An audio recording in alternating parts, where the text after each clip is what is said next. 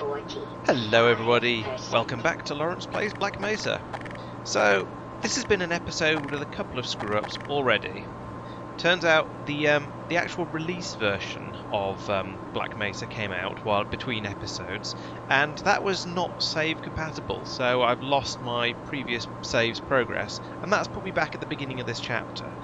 It's also given me a random selection of guns here to play with, and so, well, I guess we'll just start from here and see how it goes. The other screw-up before we've even started is that I've somehow managed to lose the commentary from this episode as well, so I'm doing this after the fact, so I'll see how it goes as I just watch it. Now, having already played through this bit, so I'm already a little bit prepared for some of the stuff that happens in this episode from the end of the last one, like the train going rather too quickly here and barrelling off down to the distance, which is how I was able to jump off it like that. And it also means I'm going to be being a bit more reactive than normal to what goes on the screen, because I don't know what I'm thinking and what I'm planning to do. I have vague memories of it, but it was actually a few days ago that I recorded this as well. So there's going to be a bit of guesswork here.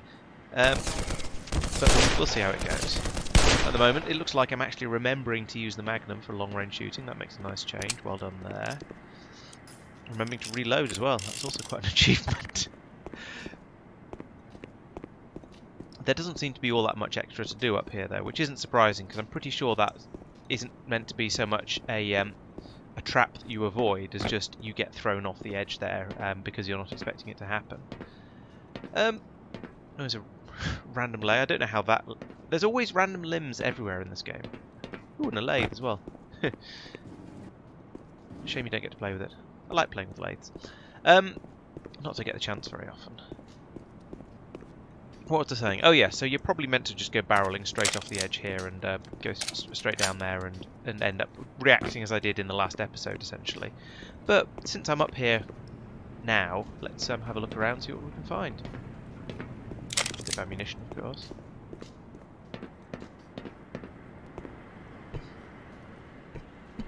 And we'll take the oh, now that is a trap, so clearly it's to make sure that if you do happen to escape cunningly and get off the train, you just get dumped in the bottom in the water anyway. But let's find out. Let's carry on as we were. This looks very familiar. I think we all remember this area from the last episode and how there wasn't anywhere to go. So let's carry on with the swimming around and just grabbing all the stuff as we can.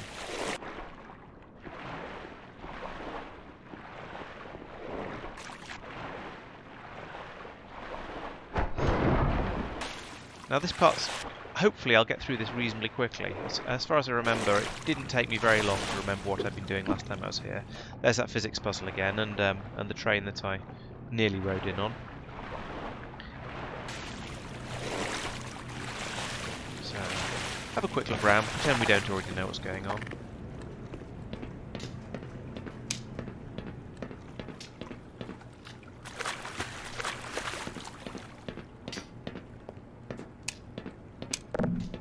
And yes, as before, we'll go around, gather some of these floaty barrels.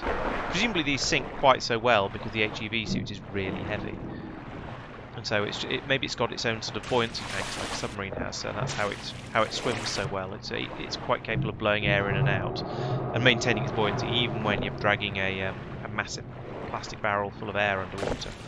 I don't know, I'm making this up as I go along, but otherwise I suspect it wouldn't be quite this easy to sink down there like that.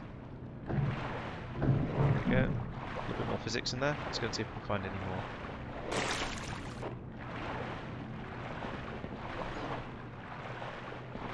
I'm also still quite impressed at just how long the HEV suit can hold its breath for.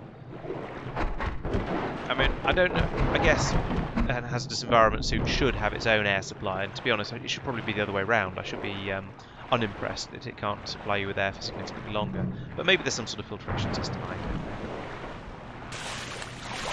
Anyway, that's up and floating now. Let's have a look and see if there's anything more down here we can get before we carry on. No, I think that's just fallen in and is going to make sure we can't go that way.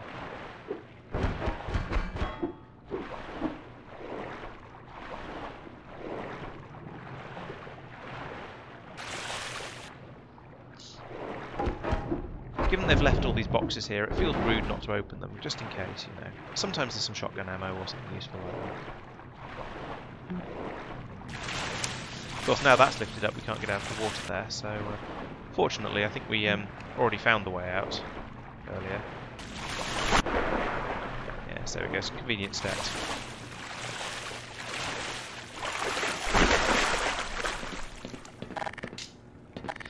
And now that the oh yes, last time there were some soldiers up there, but I've killed them all this time, of course.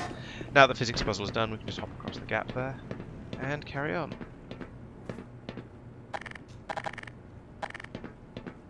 Wake up the zombies. I have to say, these are a lot easier to deal with than the ones in 7 Days to Die. Maybe if I could find a crowbar in that game, it would help.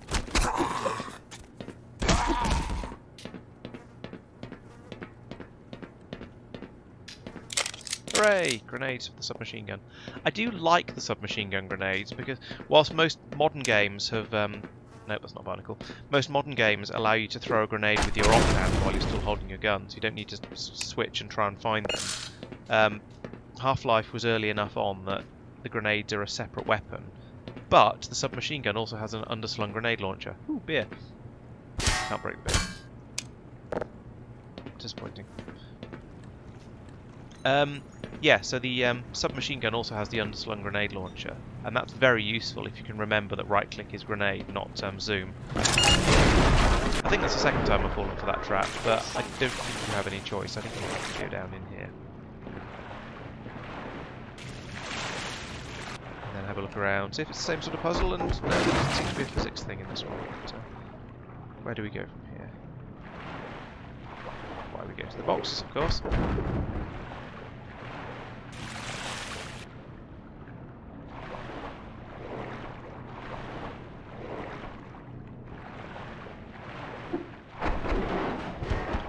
Quite a long tunnel, as I remember. Oh yeah, there's a truck in this as well.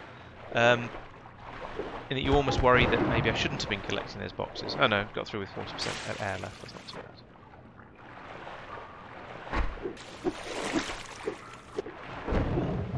Yeah, so I wonder if the boxes feel like there should be some sort of adaptive difficulty system. You know, the sort of thing that's where if you're doing badly, you get extra power-ups and things. But because I've got basically I've got full health and I've got mostly full armor, and I think I've got a decent amount of ammunition. I'm not sure exactly what I started with when the game loaded. So you'd think that would be a way of adjusting it if you're doing badly. And here I was trying to decide which way to go because there's two different routes you seem to be able to take from here. I think I eventually bottled out of that one because it was a bit too underwater and I was worried about my air supply. And also I wasn't sure which was the way and which was the sort of the go looking for bonuses. Now this bit bits me in the last episode, so I'm still playing catch up here. But I've learned how to put the fire out without sort of blowing yourself up now, which is nice. It does feel a little bit cheap to be doing this again, but as I said, it's not actually my fault. And my memory's not very good, so, you know, only got vague ideas of what's coming next.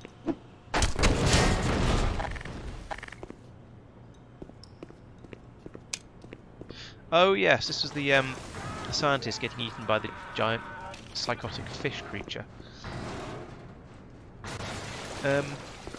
Yeah.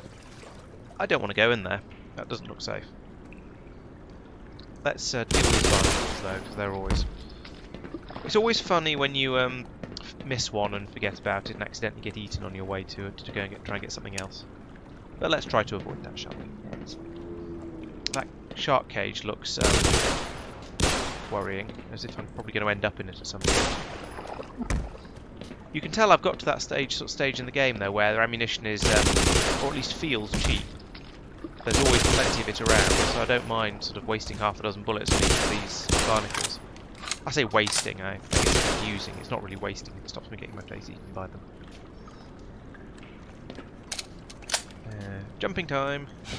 Nope, running into the walls all the time.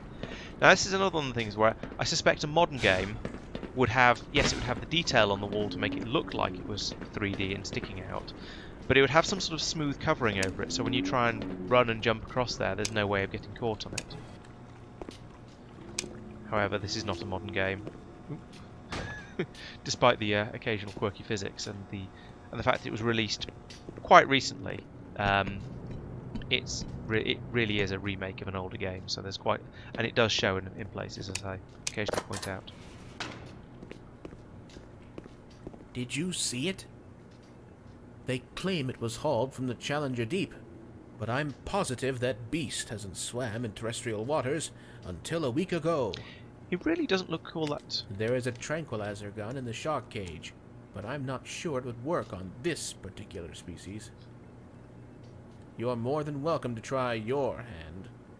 He doesn't look that worried, given that one of his colleagues has just been dragged into the water and eaten by a giant sea creature, fish monster, demon, alien, I don't know what to call it, thing.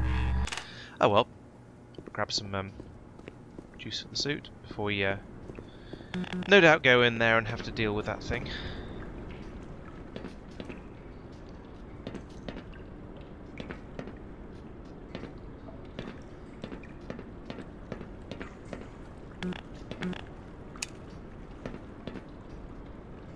Well, I think it's rather stimulating, don't you?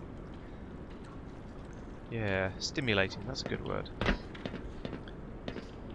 Now this feels awkwardly designed. The I mean, it makes sense due to, you know, physics and stuff, but the cage is hanging right underneath the winch. But it makes it feel rather difficult to be sure that you're going to fall the right way if you jump onto it, and you're not going to just completely miss and land in the water all by yourself. So yeah, I was looking around to see if I could find a way to adjust the position of the cage before I jumped in. So this is the crossbow that I've been desperately waiting for. Yes, thank you. Desperately waiting for ages, because I really wanted to have some sort of weapon with actual zoom on it, and a slightly more effectiveness than the Magnum. This isn't quite the circumstances I expected to get it in, if I'm being quite honest. Where is it? Oh, there it is over there. That looks slightly glitchy. Let's see if we can shoot it, shall we?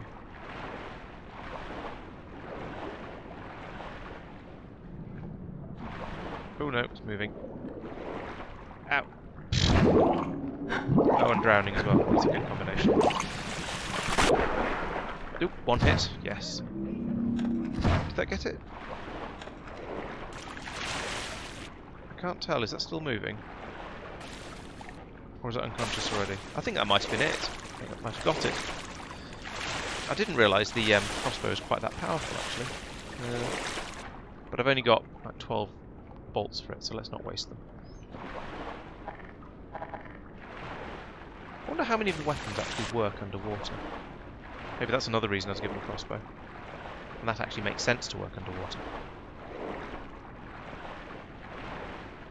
Although now I think about it, quite a lot of explosives actually work underwater, don't they? Because they have their own... Because they, as explosives, they trigger and go off far too fast if they'll get enough oxygen. So they have oxidizing agents built in, I think. Is that right? I'm pretty sure I've heard that you can throw fireworks in water and they'll still explode. And the old traditional redneck hobby of dynamite fishing does kind of imply that you don't need actual air for explosives. So yeah, maybe the guns could sort of be okay. That said, on the flip side, I've seen enough videos of guns being fired into water to know that they're not the bullets aren't going to have much power if you fire them through water any great distance. I guess that's another advantage of the crossbow bolts, actually, because they're going to be significantly heavier. They could probably go a lot further underwater. And maybe only a slightly larger cross-sectional area? I'm not sure. I'm kind of making this up as I go along. Can you tell?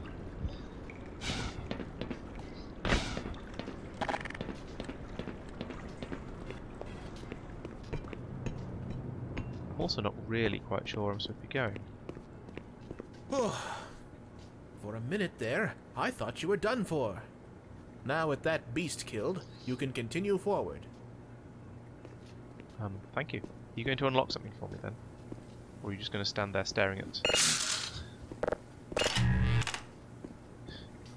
Once through the flooded portion of the facility, you will practically be upon the Lambda Lab's doorstep. Oh, good. Only a little bit more flooded facility to get through then. Presumably, having defeated the giant fish demon, I need to carry on through the water. I mean, otherwise you wouldn't need to go in there in the first place, except for the sort of, boss fight. So, presumably, there's another way to go from down here somewhere. Just need to find it.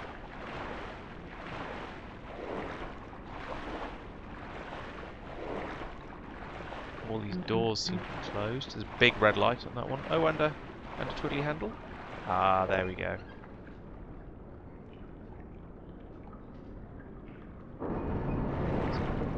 More air before we go through. I'm impressed that door opened actually underwater with the water pressure against it.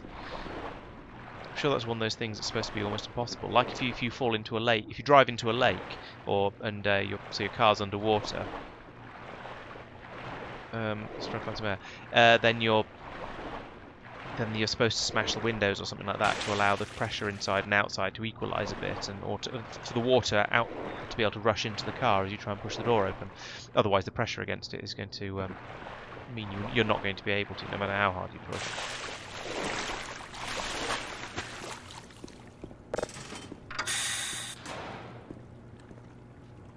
Okay, another crossbow. Just in case one isn't enough. Suppose akimbo. Some more ammunition anyway.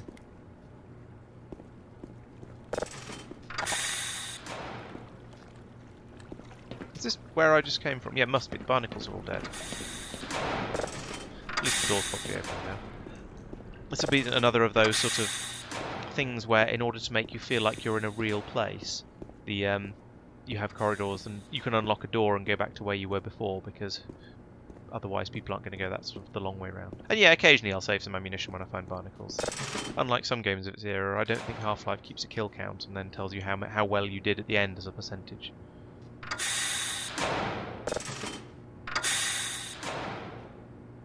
Why is that barrel rolling? Is there someone down there pushing things about? Don't see anyone.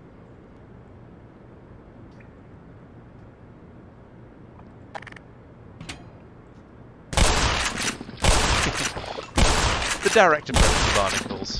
The shotgun is really wonderfully effective against them. And a lot of the other enemies as well. Especially at that sort of range.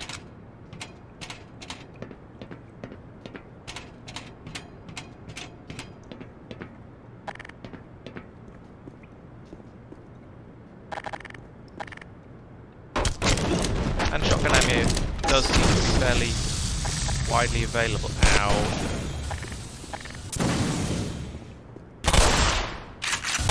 Like I say, shotgun is lethally effective against a lot of the enemies as long as you can get close enough to use it properly. Damn 40 gaunts teleporting in like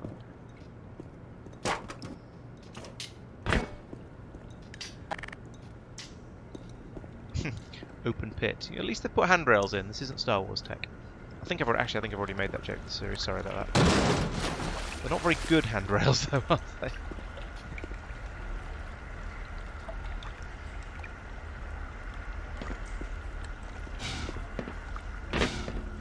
You ever get the feeling that you probably don't want to go in the water?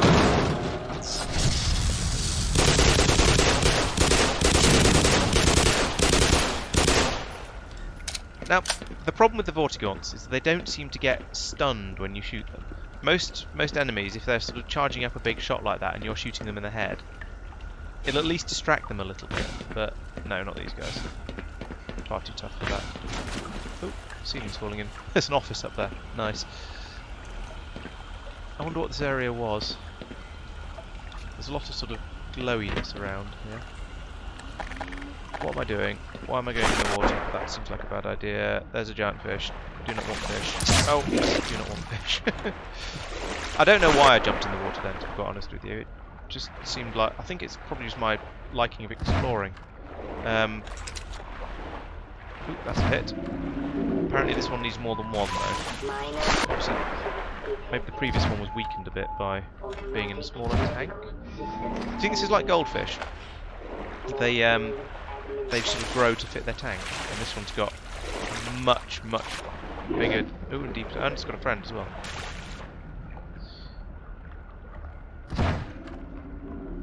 Ooh, that was a terrible shot. Good dodge though. Right, it appears to be 2 hits to take out one of those then normally. And that's taken out nearly all my armour. That sucks. I wonder if there's anything good down here.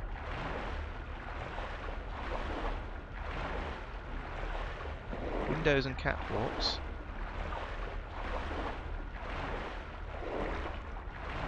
Does this just go on down forever? Is this literally a bottomless pit? I think it's at least bottomless enough that I don't have enough air to explore it. And I'm not sure I've got enough air to get back out again now, actually. Apparently you swim downwards faster than you swim upwards. That's a bit harsh. At least I'm pretty sure I went down faster than I went up. Anyone agree? Or was it just my imagination? It could be my imagination. I don't know. Anyway, here's the way out. Let's try it again, but with a bit less fail, shall we? I mean, at least we've made the water safe now, but... What was that? No, really, what was that?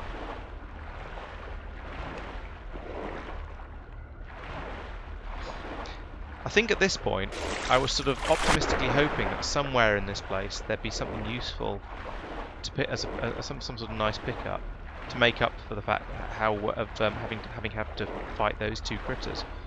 But it looks like basically a not featureless bottomless pit, but there doesn't seem to be anything useful down there. We interrupt this episode to bring you your regularly scheduled rant about the ladders in the source engine. Let's try taking a run up, see if that helps. There we go, that's better. Eesh.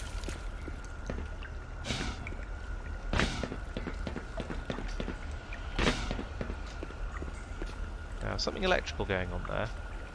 That worries me. So let's... No, let's not do that. That was not the plan. There's an easier way out. There we go. Somewhere new to explore.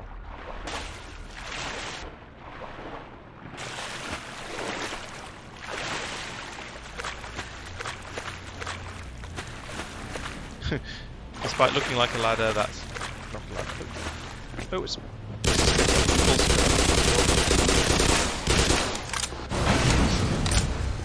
Oh. And another one.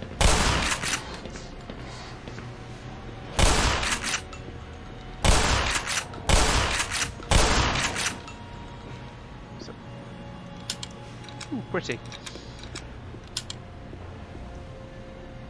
Yeah, the aliens teleporting in thing is a little irritating, I will admit. And I understand it makes the game a bit more interesting when occasionally you think you're safe and then something happens.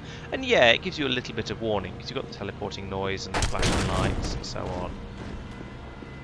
And that one wasn't too bad, because it just meant I had to keep shooting down this way, because they're in more or less the same place. So, I can kind of forgive it.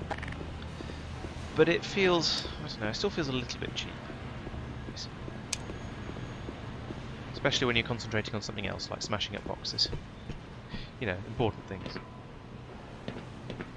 Ooh, big green button. Button.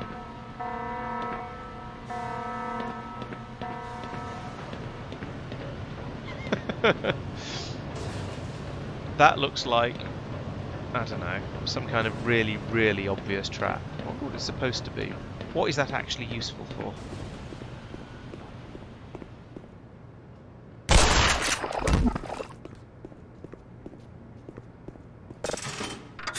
Ooh, supply room. Nice.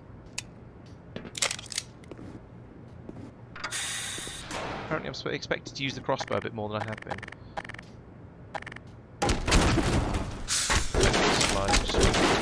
And ammunition is always welcome as well, of course. Alright, so here we are back down at the fisher pond. Yep, full of crossbow ammunition. I'm not going over there, that'll zap me. I've seen that sort of trap before.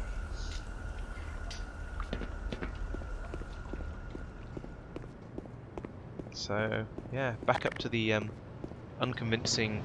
I don't know, it says generator on the wall. I don't quite see how that's a generator, but it is also quite clearly a jumping puzzle. And I suspect it might be a tricky one. So let's investigate how to quick save first, shall we? Because much fun as it is doing the sort of the running round and round, doing the split screen thing when everything goes horribly wrong repeatedly, it gets a little wearisome. Also, jumping skills not that great.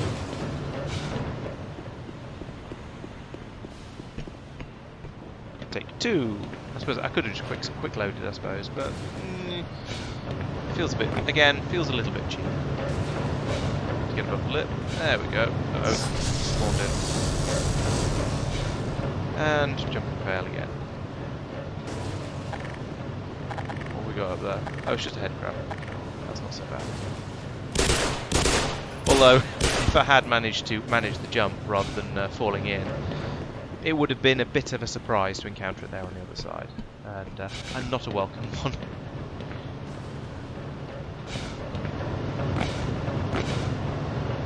Well, that was nearly graceful. Try again.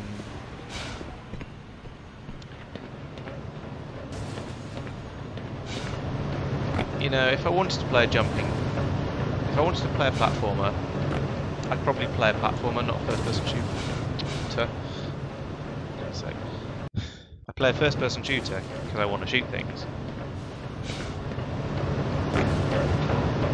And to be fair, there hasn't been an enormous amount of platforming in this game.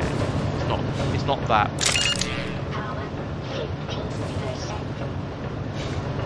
And this isn't really that difficult. I'm just making rather funny weather a bit for, I don't know, due to suck, I suppose. There we go.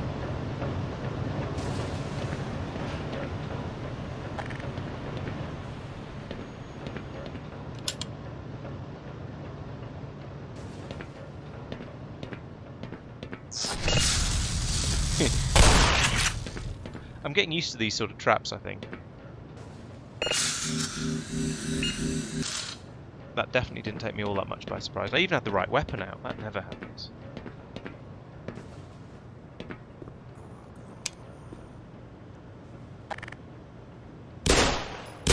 Yeah, the head crabs are nice enough to give you a time to switch weapons when they come crawling towards you, because they move pretty slowly. Ooh. Vortigaunts, on the other hand. Ow! Yeah, do that. Oh. Oh, come on, what was that?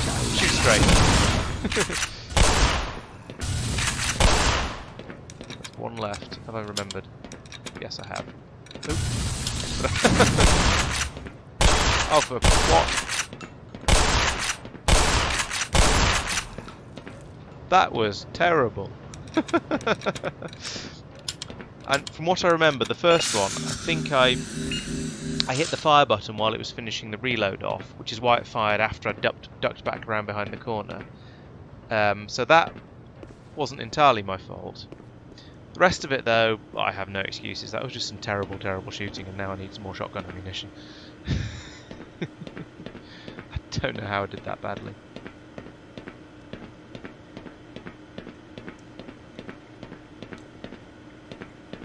Hello, can I come in, please? That's a nice HEV suit charge you've got there. Gordon Freeman, it is you, Yes, isn't it? yes it is. The science team has been tracking your progress with the Black Mesa security system. Unfortunately, so has the military. That's a really That precise suit of map. yours is full of tracking devices. Still, it's better than going naked in this place. It's cold in there, so you'll have to hurry. It could sap your suit power in a matter of moments. If you're bent on reaching the Lambda complex, then you'll want to keep to the older industrial areas where the security system is full of holes. It's worked for me, so far. I just can't get over that they've been tracking my progress on that screen, on a map of the world. Oh, it's cold in here, it's cold in here. And yeah, I'm getting distracted by a head crab and not noticing how quickly my arm is going down. No, you can't fit through that gap. You've got shoulders. It's cold in here. There's a vortigaunt. Why have the aliens frozen to death? That's my question.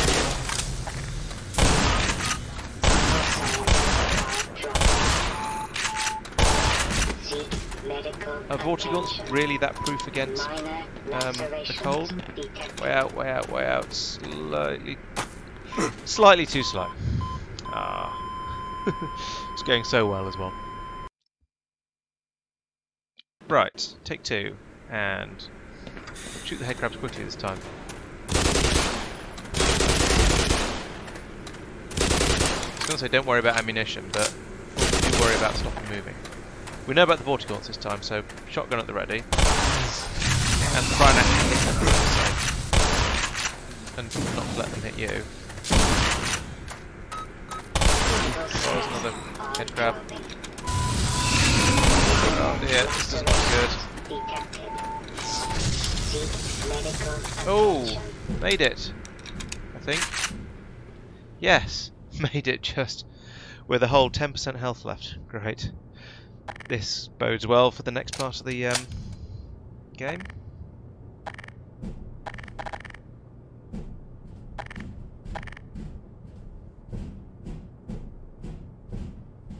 Back to creeping around in the air vents.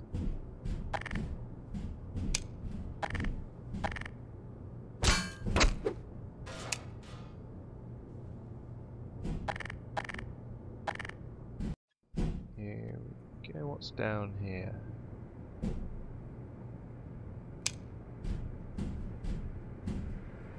Freedom of a sort.